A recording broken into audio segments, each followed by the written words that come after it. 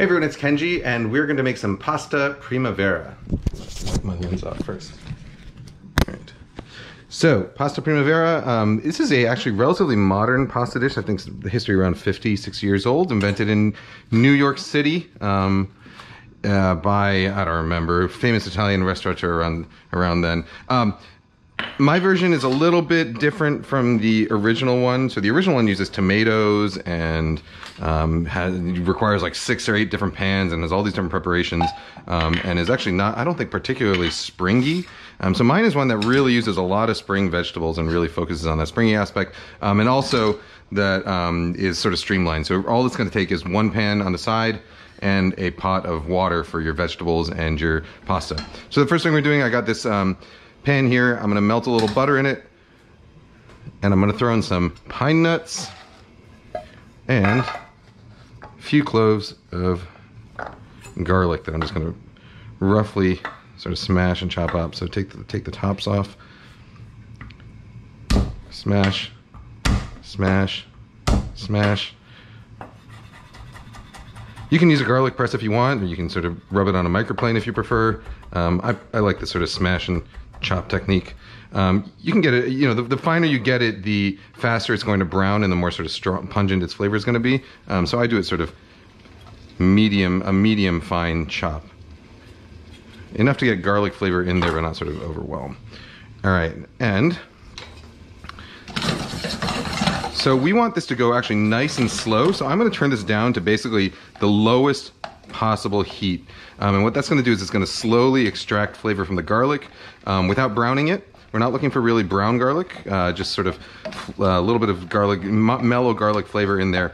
And then it's also going to toast those pine nuts in the butter, so it's going to make their flavor nice and toasty and bring it out into the sauce. All right, so now I got some water boiling here. I'm going to add salt, quite a bit. Not as salty as ocean water. You know, a lot of people will tell you make it as salty as the sea. If you make your pasta water or your blanching water as salty as the sea, it is overwhelmingly salty. My colleague over at Serious Heats, Daniel Gritzer, did a bunch of tests on this. I think seawater is like something like 6% salt, very salty. And he found you don't want it as salty as the sea, you just want it as salty as like tears. That's what you're looking for. All right, and so now we're gonna prep our spring vegetables. I already started on these because I did it before I decided to turn on the camera. But we got a bunch of spring vegetables here from the farmer's market. So these are English peas, and I'll just show you how to prep each one of these real quick. English peas are relatively easy. So what I'm doing is I take the top, the side with the stem on it, I kind of break it like that with my fingertip, and then I pull it down. And that's usually all you need to do, and it'll pull these strings off the sides like that, and then the pod just kind of splits open. All right, and then you can roll the peas out with your thumb, just like that. You can, of course, use frozen peas. Like, frozen peas are actually pretty great, but right now, peas are in season, sort of approaching the end of the season, so I like to use them fresh. Just like that. All right. And so we're gonna actually blanch our vegetables in the same water that we're doing the pasta in, and we're gonna blanch them virtually at the same time as the pasta. All right, so there's our peas. The next one, these are fava beans. So fava beans are kind of a pain in the butt because you gotta peel them twice. I'll show you. The first one is very similar to the peas. You break off the top, and that makes it relatively easy to open up the side of the pod like that. Actually, this one's giving me a little trouble, but usually they'll pop right open, and then you can pop the peas out like this, the beans out like this. Oops. You can drop on the floor.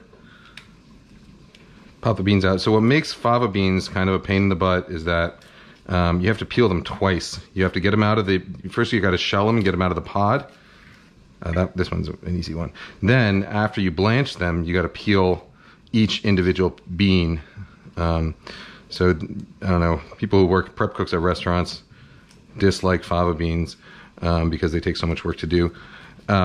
We used to have a prep cook at one of the restaurants I worked at, Felipe. This was at Clio in Boston, and he was a pea and fava bean machine because we used to serve an English pea soup there, and you know, a bowl of soup would take like 4 times that amount of peas, because it's basically just a pea puree. And what would take me like probably 10 minutes to peel, 10 minutes to peel enough peas to make a bowl of pea soup, he would do in like 2 minutes or less. And he was really great at fava beans also. But that's what you get if you do this day in, day out for every spring for years. So fava beans, some people recommend peeling them before you blanch them. I actually find the flavor and color is better if you blanch them in the shell. So just boiling water, boiling salted water, you blanch them in the shell and then you peel them after you blanched them. Not only that, it also makes peeling them actually much easier because the skins will loosen up. So that's going to go in for about a minute. Now we're going to do asparagus. This is just some purple asparagus, not significantly different flavor from green asparagus. It just looks nice. A lot of people will recommend you break off the bottom of the asparagus like that, and they'll say that it just naturally breaks where it's supposed to. The very bottom of the asparagus can be kind of woody. This isn't really true because, by applying force in different places, you can break it off virtually wherever you want it. But this is still a relatively easy way to peel asparagus. If I've got a ton, I'll just cut it off with a knife, pull them into a bunch and cut it off with a knife. But that's a relatively good way to do it. Big fat asparagus like this, I peel the bottom side of it because that skin can be a little bit fibrous. It also makes it look nice. One time, many years ago, I don't remember how long, maybe 15 years ago, I was doing a stage. So the asparagus, the tips are pretty, but I find that the stalks actually have much better flavor. They're generally sweeter, more asparagus flavor in them. So I actually prefer the stalk part of the asparagus to the tip, even though the tips are pretty. But I remember I was working at this restaurant, doing a stage at this restaurant from in London, restaurant run by a shouty British chef. And one of the dishes there, I saw one of the cooks prepping asparagus, and they were taking the top inch of the asparagus, which is what goes on the dish, and then they were throwing the rest of the asparagus into the trash. And I was like, don't we get to use that? Aren't you going to use that for something? And they're like, no, we only use the tips because it's the best part. First of all, I disagree that it's the best part, but also it's like, why would you not save the stalks for family meal or whatever? Anyhow, this was 15 years ago. Maybe they don't do that anymore. Maybe they weren't supposed to be doing that in the first place, and the prep cook was just doing it because they wanted to get their job done, which definitely happens. So take that story with a grain of salt. But I was shocked that they did that. Shocked in the way that we're going to shock these fava beans. All right, so we're gonna fish these fava beans out. I got a little bowl of ice water here. I just stuck the inside of a salad spinner in that bowl to keep the vegetables away from the ice. So blanch your green vegetables, drop them into ice water to stop the cooking. And now I'm going to actually get my pasta in there. You can use whatever dried pasta you want. I generally, for pasta primavera, I like sort of smaller pasta, smaller, thicker, textured pasta. This is cresta di gaggio, so it's shaped like rooster coxcombs. Rooster heads. It's got a little pipe with ridges on it, and then a little ruffle around the back. I really like this pasta because it's a nice size, nice texture, really good at absorbing sauce. That's going to take about 8 to 10 minutes to cook, which means that's how much time we have left to finish prepping our vegetables and get them into that water in the right order. All right, so my asparagus, I'm just cutting it into bite-sized pieces like that. The first vegetable that actually has to go into that water is carrots. So I got these nice little spring carrots. Little teeny tiny carrots in the spring tend to be, more intense in flavor and a little sweeter than your root cellar carrots, the winter carrots that are huge and are good for making stock or whatever, mirepoix. Got this nice red carrot, nice orange carrot. When I cut my carrots for this, I like to do what I call a faux tourné, or a quarter roll turn. So you cut it once at an angle like that, and you give it a quarter turn, and you cut it again, and it forms these nice, cute little pieces that are not regular, but they have multiple sides. And what's nice about this is that you're not sort of restricted by the size of the carrot. So even if you've got a big fat carrot, you can cut off pieces that are all roughly the same size and same shape. You see, so the other carrot was much bigger than that first carrot, but just by adjusting the width at which I cut, I can get pieces that are roughly the same size and shape, as opposed to if you're sort of relying on, cutting, say, crosswise, whereas when you do that, when you just cut straight across, the size of the carrot pieces will be defined by the diameter of the carrot. All right, so these are going to go in with the pasta. Fava beans can come out. I don't know why I didn't just do it that way. All right.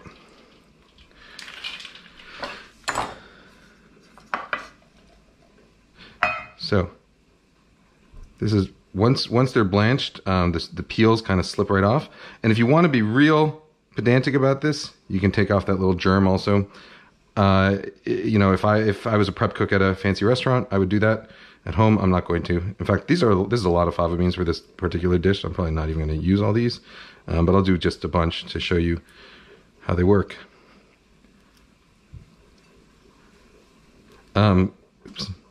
This recipe, by the way, it's based on one that I wrote for Serious Eats. I'll link in the description below, which in turn was sort of roughly inspired by one that Melissa Clark did for the New York Times. So traditionally, this dish, you would make a sort of pink sauce with fresh tomatoes and heavy cream, and that was Parmesan cheese and garlic, and that's sort of the base of the pasta primavera. I find, so first of all, tomatoes are not a very springy vegetable. Tomatoes are a summer vegetable, so I don't like the way tomatoes kind of dominate the flavor of the spring vegetables in this. So I cut out the tomatoes. I don't use them. The other ingredient in here, in sort of traditional pasta primavera, is a sort of relatively heavy cream sauce. I also don't like the way that heavy cream sauces cover up the flavor of fresh vegetables. So instead of using cream, I do what Melissa Clark suggested in the New York Times, which was I use creme fraiche. And I find that it has a much lighter, more pleasing flavor. All right, that's enough fava beans for now. We'll save the rest of these guys for later. All right, so I've also got some string beans. These are actually, I don't know, haricot vert, French beans. I'm just going to cut these little tips off, and then I'm going to cut them into rough bite-sized pieces.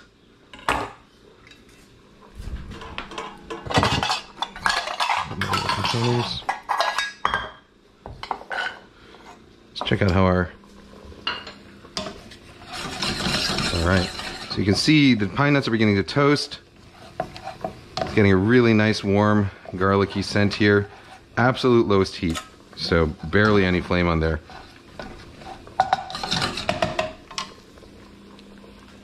What did I do with my spider? Here we go. This pasta I think is going to take about 8 minutes.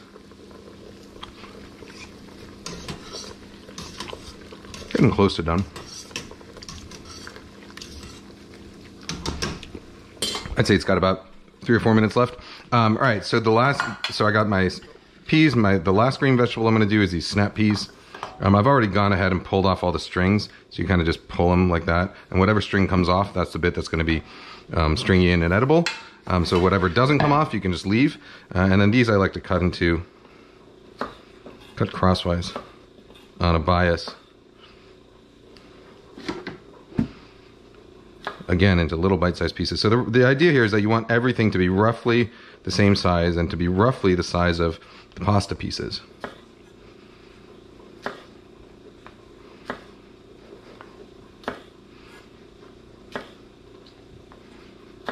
If they're big like that, you can cut them into 2 pieces.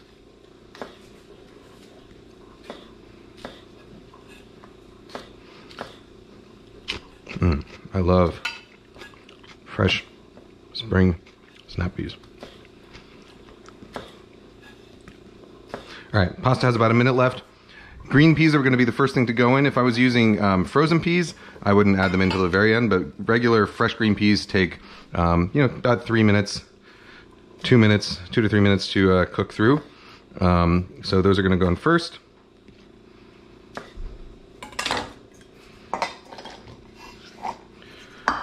I'm gonna chop up some garlic while I'm at it. Sorry, some basil.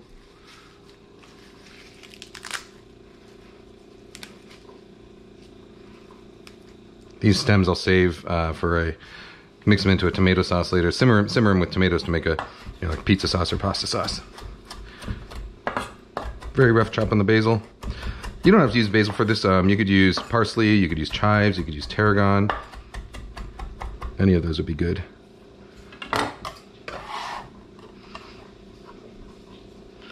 All right, so the peas have been cooking for maybe 30, 45 seconds. Adding in my green beans, adding in my snap peas, and adding in my asparagus. I could have stuck these all in the same bowl since they're all going into the pot at the same time, so don't yell at me for wasting, for using an extra bowl. All right, creme fraiche. We're getting near the end.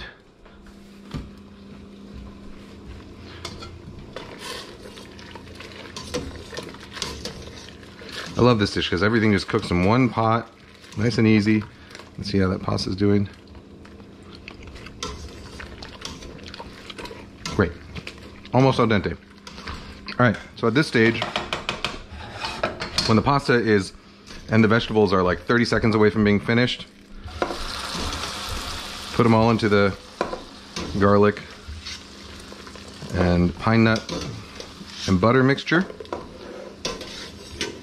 With whatever water is clinging to them, that's good. You want some of that pasta water in there because that pasta water is what's going to sort of help thicken up, the starchiness from the pasta water is going to help thicken up that sauce and make it cling to the pasta.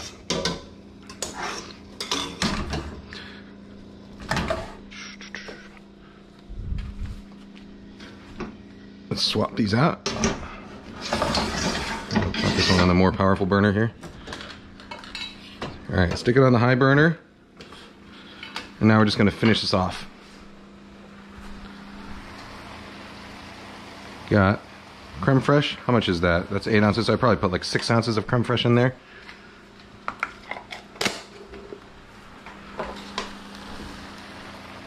Plenty of Parmesan.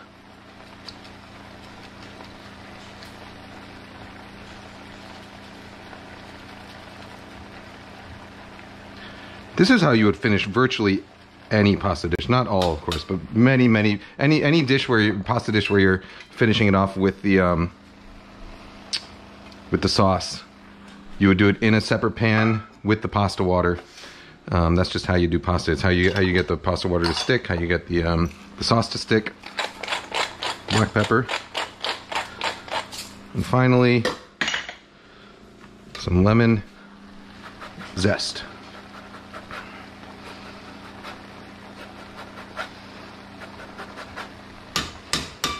Just enough to give it a little hint of that lemony flavor.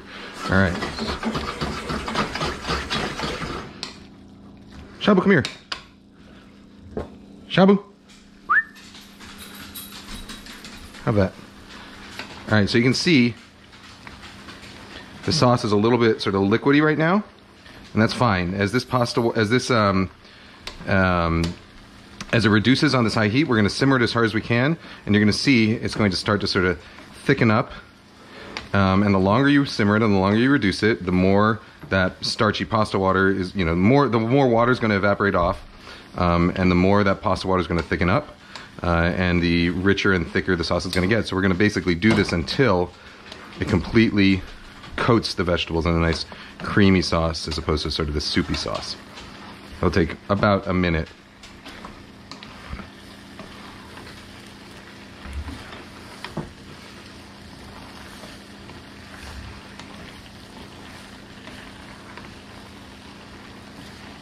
Pasta Primavera, pretty different from the Olive Garden version.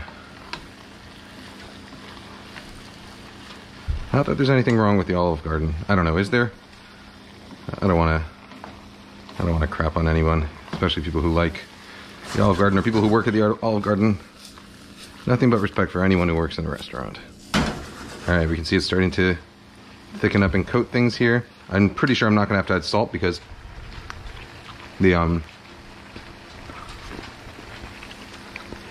The pasta water was well seasoned, so that means all the vegetables should be well seasoned. And plus there's pasta water in this sauce, so that's gonna season the sauce.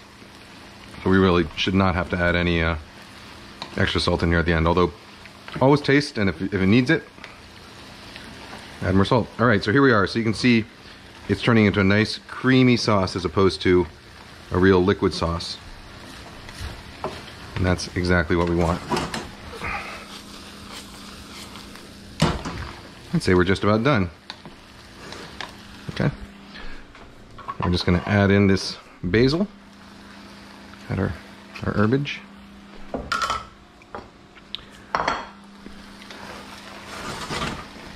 Lunch in 2 minutes.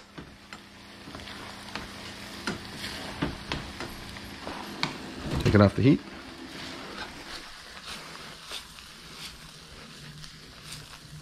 Ooh, this bowl is way too small for this bowl. It's all right. We'll fit as much as we can.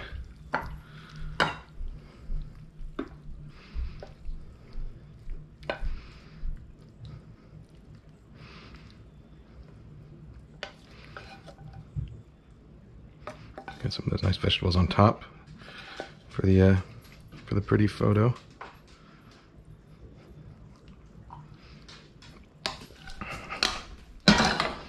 All right, pasta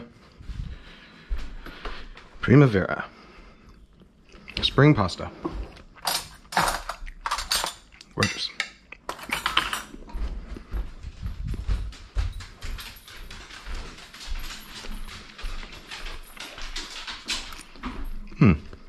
Real good. Just take a quick photo for the thumbnail and we are good to go. Hey guys, lunch is ready.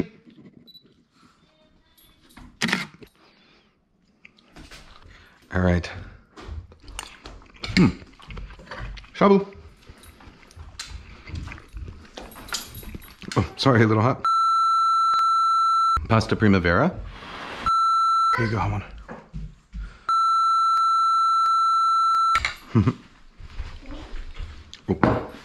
Oops, okay. All right, guys, gals, non-binary pals, I will see you next time. Bye-bye. Hey everyone, it's Kenji. There are 22 million kids in this country that rely on school lunches for nutritious meals. And with schools closed now more than ever, organizations like No Kid Hungry can use their support. So I'm asking you to join me. Click the link in the description below to donate some money. No amount is too small or too big. Thank you very much and stay safe. Bye-bye.